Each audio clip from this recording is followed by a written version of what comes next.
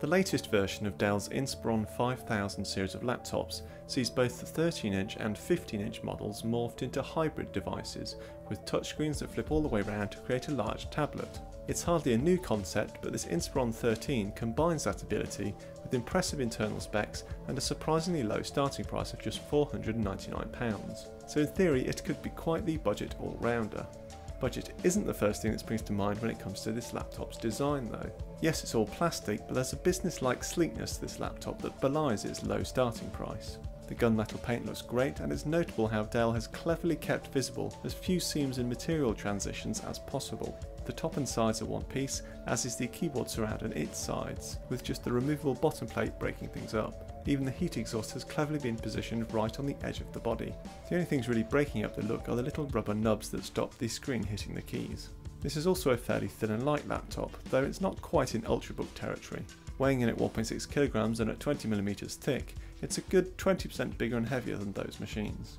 That slight extra bulk does get you a few extra connections though. So you've got not 2 but 3 USB ports, although only 2 of them are USB 3, and a full-size HDMI port, which is far more convenient than the mini or micro versions on smaller laptops.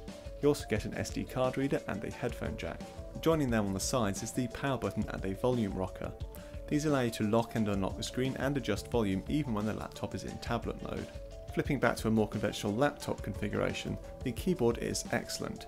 A good layout is joined by a nice responsive key action, and you get backlighting with 2 brightness levels on offer. This review sample is a US layout, but UK buyers will get a UK keyboard. I've no complaints about the trackpad either. Sure, it's only plastic, but it offers a smooth gliding surface, perfect tracking and a precise light click action.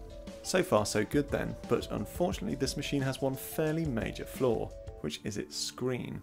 On paper it looks fine, it has a decent 1920 by 1080 resolution and uses IPS LCD technology, so should offer good viewing angles. However, it's just not very good quality. In particular, there's a grainy, shimmering look to the image that's not just distracting, but can sometimes make you feel like you're going a bit cross-eyed as you try to focus on it. What's worse is that it's most noticeable when viewing solid blocks of white, which makes reading the vast majority of text a bit of a challenge. However, for watching video or viewing pictures, it's not too bad, and in fact colours look reasonably accurate, and the great contrast ratio of 1200 to 1 means pictures don't look grey and washed out, but have a nice punchiness to them. Nonetheless, adding the fact that the maximum brightness is just 250 nits, that's about 100 less than I'd ideally hope for, and the glass touchscreen is just a little bit reflective, and you have a screen that's well below what you'd expect for a £799 machine, which is the price of the model that I'm looking at. It's a shame as the 360 hinge works well. You can easily position the screen at any angle and it'll happily stay there, and it seems reasonably sturdy. I'm still not entirely convinced that these machines offer all that much over conventional laptops, but there are occasions when being able to hold the screen in an odd position and still be able to navigate using the touchscreen is quite useful. Overall performance is perfectly decent too. All 3 configurations from £499 to £799 feature an Intel Core i6000 series processor, so it'll cope with any day-to-day computing. Meanwhile, this higher spec version has plenty enough oomph for more challenging tasks too, and both expensive options have a nice fast 256GB SSD. Battery life is also pretty much on par, with it managing 6 hours and 26 minutes. Conventional thin and light laptops will generally last an hour or 2 longer, but the touchscreen on these hybrids does tend to reduce life a little, so the result here is not too bad. All of which means this laptop was on course to be a pretty decent option. Its design may not have premium materials, but it still looks great. Plus you've got that excellent keyboard, trackpad and performance, as well as decent battery life, and even the speakers are a step above entry-level laptops. But that screen just kills it. Certainly the most expensive option has way too much competition with vastly better screens.